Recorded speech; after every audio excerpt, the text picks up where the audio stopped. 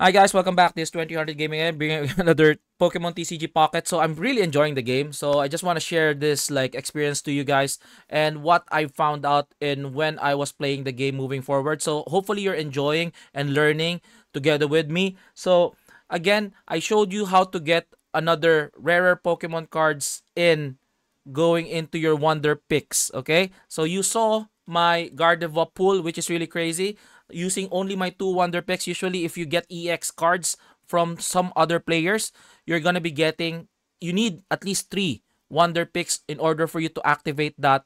So I was able to luckily get another Mewtwo EX in the past. I didn't really record it because I didn't really think that I need to like make content for this game, but I was really into the game, so hence me making content for you guys just to share it to the community. So now I have a Gardevoir, right? So I don't have, so if I go to my card deck, so if I go, hopefully I have, so decks, and then if I go, I'm setting up my Mewtwo deck. So here, so edit.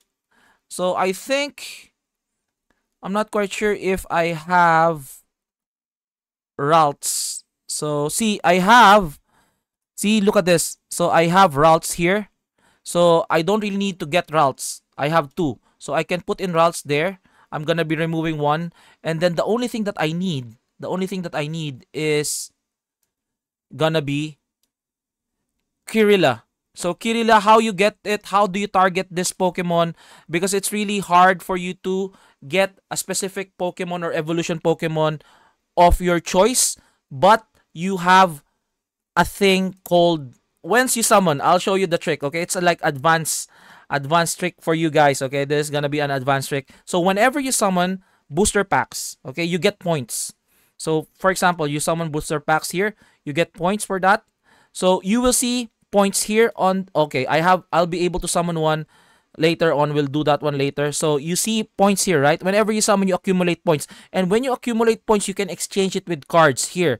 Okay, I have 35, I have 20 points here. So for example, I'll be able to, I need 50 more for me to get the second evolution. Most likely that's gonna be my target for me to have another set of Gardevoir.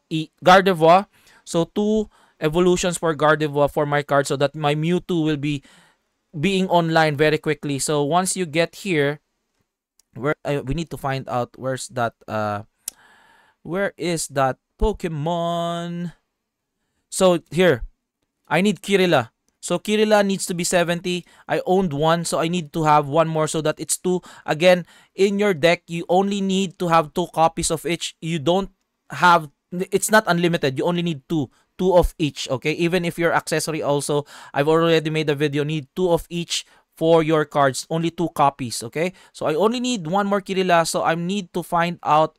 I need to accumulate points by what summoning so that you can specifically pinpoint characters, or you can also buy a Mewtwo EX. But the problem is, if EX character, it's gonna be hard. It's 500. My advice is not to go there. Try to at least go for cards that can set up your EX cards moving forward. But it's still up to you. If you want to save 500 to get that Mewtwo EX, you can do that as well. There's a choice for you. 500, get the Mewtwo EX, or get the final evolution of a character, get 150 points, Kirilla 70, and the basic one at 35. So that's how you pinpoint and target a selected Pokemon. Just like in any other gacha, that's gonna be your summoning and your PT. Technically, you have a selector.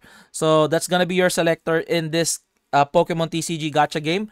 So hopefully that serves your purpose, like that serves an advice for you guys moving forward, so that you can pinpoint and build your deck as much as possible or as fast as possible. So I hope this helps. Like, subscribe, hit the bell icon, and I'll see you guys on the next one. Peace out. Bye bye.